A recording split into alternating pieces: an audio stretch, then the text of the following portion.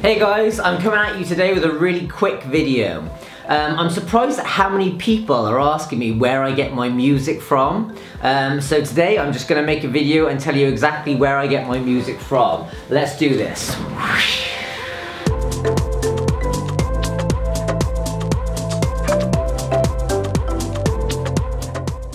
Okay, so there are actually a couple of different places I get my music from, depending on what I need the music for. So for example, if I'm making a YouTube video, I will get my music from a different place to if I'm playing at a party or DJing at a house party or just DJing for myself.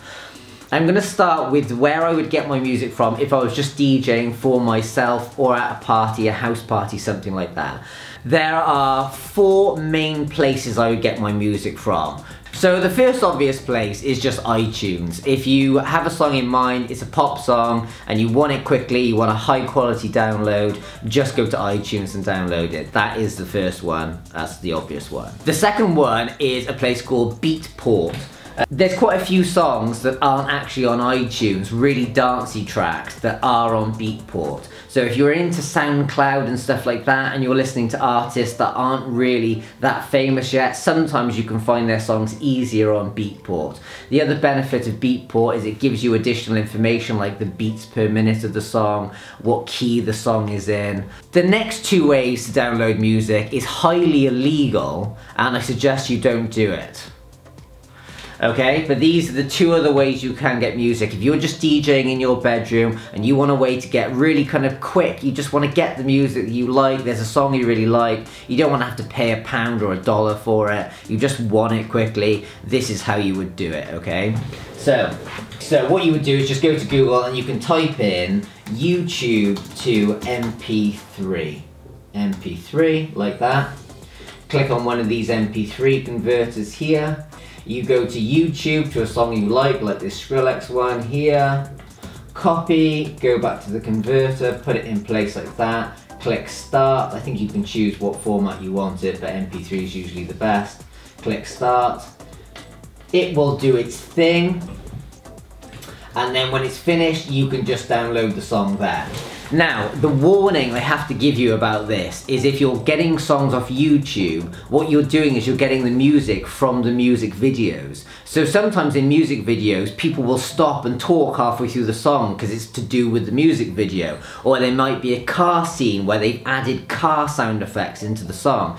If you rip music straight from YouTube, you will get those sound effects in the song. So if you're getting it to play at a wedding or a house party and there's a big car scene in it, you're going to have car noises the whole way through the song. The other thing is the quality is not as high when you do it this way.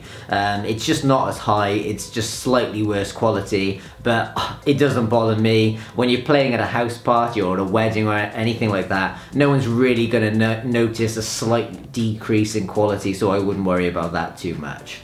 Now that way works really well if you just want to get one song and you want to get it quickly.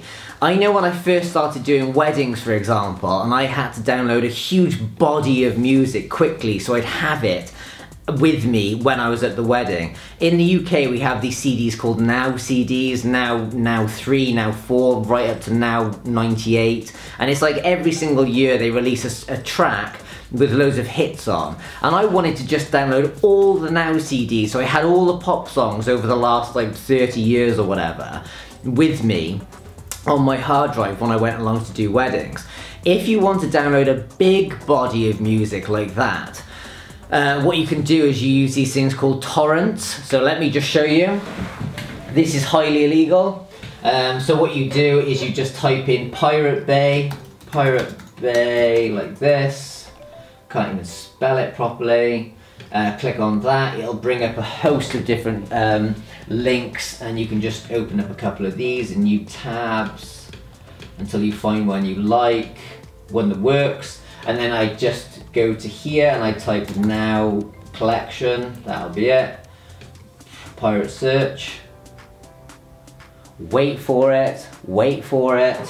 Here we go, and then you get like the Now Complete Collection. Then you download that and you can put it into a program called Vuze, V-U-Z-E. That was the one I used, V-U-Z-E. Vuze. So what you do is you download Vuze, you download a BitTorrent off the Pirate Bay site, you drop the BitTorrent into Vuze, and it'll download it all for you. May sound a bit complicated, it's easy to look into, there'll be hundreds of other people on YouTube explaining that in more detail. But the time where I'd use BitTorrent and Vuze is if I wanted to download a big body of music, which I don't really do anymore. So, those are the main ways I do it. iTunes, Beatport, they're legal, they're the normal ways to do it. You buy the music, they're high quality. Then if you want, you can just click YouTube to MP3. It also works Soundcloud to MP3, works exactly the same way. So you can get a song you like on Soundcloud, copy the link and put it in there. Let me just show you quickly. Soundcloud to MP3. And then you can click one of these.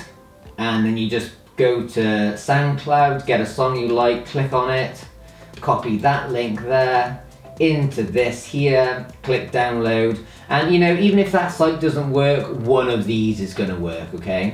The other thing I wanted to mention as well is if you go to SoundCloud, what you'll quite often see is people will show you you can get free music off SoundCloud. As you can see here, free download here. Some of them will say buy off Beatport. So let me just type this in, DVBBS. So buy on Beatport here. So you can just buy that music. It'll take you from the song you like on SoundCloud to Beatport. Okay, so that is how I would download music, pop music or popular music, popular dance music that I would want to use for myself, playing at parties or whatever. Now, there is one other thing which I did want to mention in this video, which I do think is quite relevant. I have recently got into doing more YouTube. And YouTube are really strict on music. I mean, they hate it if you use other people's music. So, if you use other people's music in your videos, there's a chance that the video could be taken down and you could be penalized. I mean, they could give you warnings and stuff and potentially bring down your whole YouTube channel. So you just don't really want to get into that. The other thing which I've noticed as well is what they'll do is if you use a song that you're not allowed to use, they'll put adverts on that video and all the money that video makes will go to the other artist, which is really cool. I think that's quite clever. Because it means sometimes, like I did a snowboarding video, which I'll link to up here, where I wanted to use a song that I didn't have the rights to, but I just loved the song. And I was putting it up on YouTube really more for friends and family to see. And I didn't really want to make any money off this video, so I was more than happy for all the money that video made to go to the artist. It doesn't always work like that though. Sometimes you can actually get in trouble, so it's not recommended at all.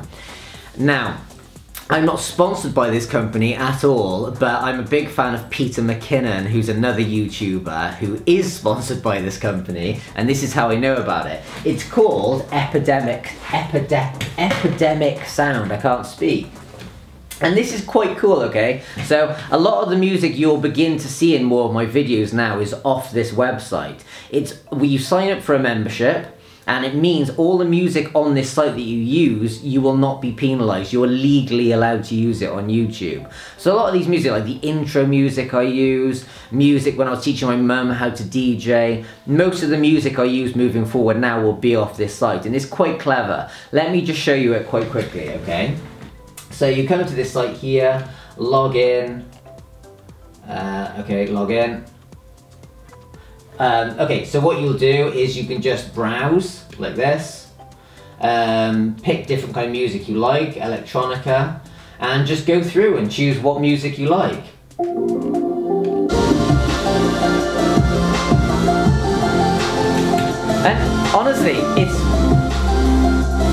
And honestly, it's quite good music. Some of it's really good.